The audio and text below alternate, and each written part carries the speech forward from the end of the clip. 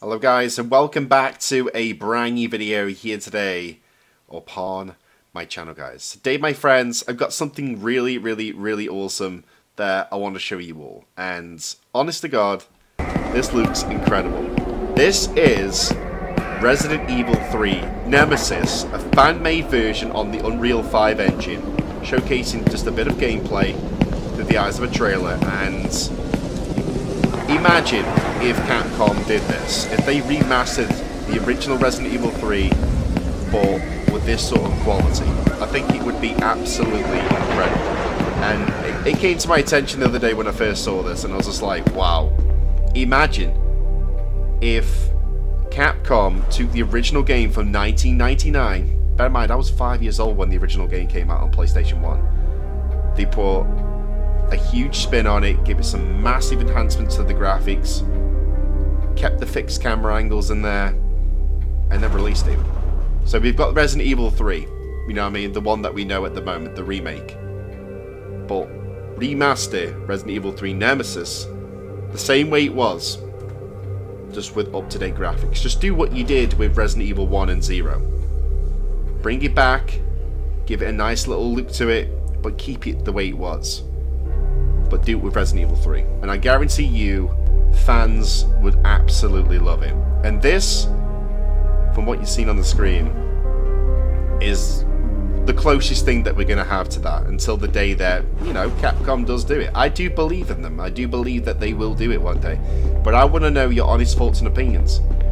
What do you think of this down below in the comment section? Would you play Resident Evil 3 Nemesis if it was remade, or a full remake I should say, like this but from Capcom?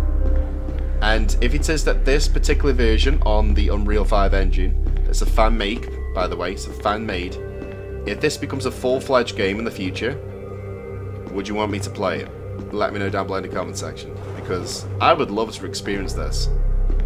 I think it just looks absolutely amazing, and I hope that it turns into a full project, because I want to see the full potential of what this has to offer, especially on the Unreal 5 engine, you know what I mean?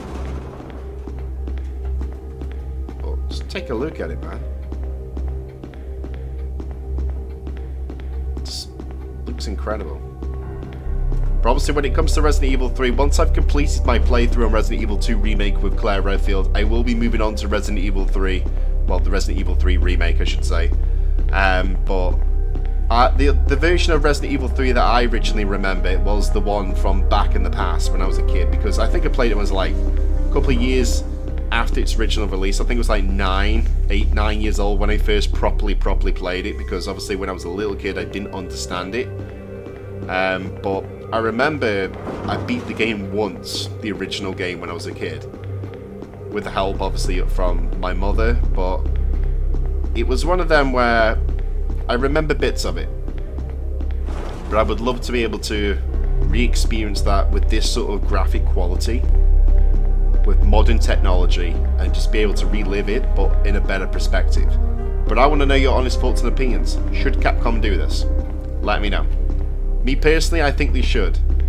I feel like it deserves a good remake, and then obviously have the other version of Resident Evil 3 that we know at the moment as its own project. But imagine if they did this with Resident Evil 1, 2, and 3. You know what I mean? Imagine Resident Evil 2 like this. You know what I mean? Imagine it. But anyways, guys, let me know your honest thoughts and opinions down below in the comment section. I just wanted to bring this to your attention. If you want to support the content creator, the person who made this, the dev, then links to them will be down below in the description. But I think it's impressive, and it's definitely worth making a full game of. So please, if you're watching this, make a full-fledged version of this. Or Capcom, hopefully this gets brought to your attention and you make your own official version of it. Anyways, thanks for watching, guys. If you enjoyed today's video, give it a big fat thumbs up, and subscribe if you're new. Would really appreciate it.